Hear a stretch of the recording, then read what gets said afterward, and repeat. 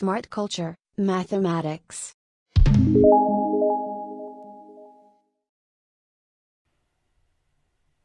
Let's take a look at this example. So we have to find the cube root of 27a to the power of 3. So what we'll do first is we'll write the number 27 as a product of its factors. So we can write 3 cubed.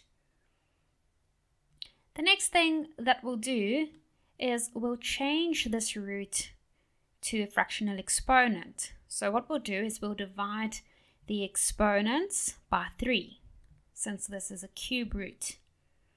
So what you have to do is you have to write 3 to the power of 3 divided by 3. And then a to the power of 3 divided by 3. 3 divided by 3 is equal to 1. So the final answer for this question will be equal to 3a.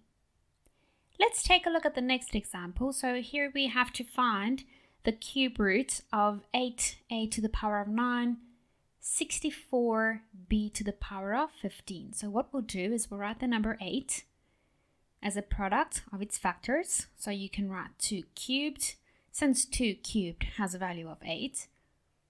And then we also have to write the number 64 as a product of its factors. We know that 4 times 4 times 4 equals 64.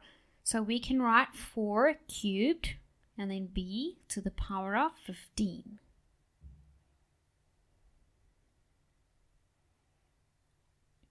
What we'll do now is we'll change this root to fractional exponents. So what we do is we write 2 to the power of 3 divided by 3.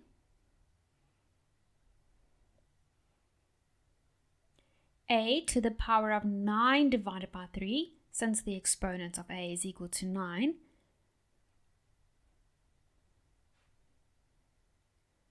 Then 4 to the power of 3 divided by 3.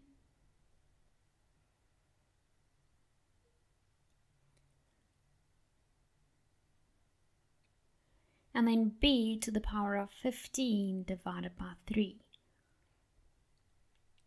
Let's take a look at the 2. 3 divided by 3 is equal to 1.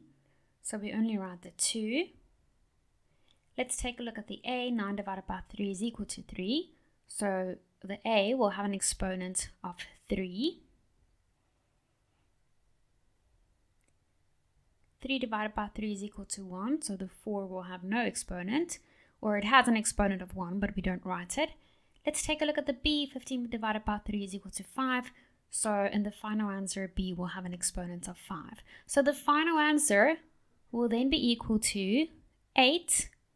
Since 2 times 4 is equal to 8.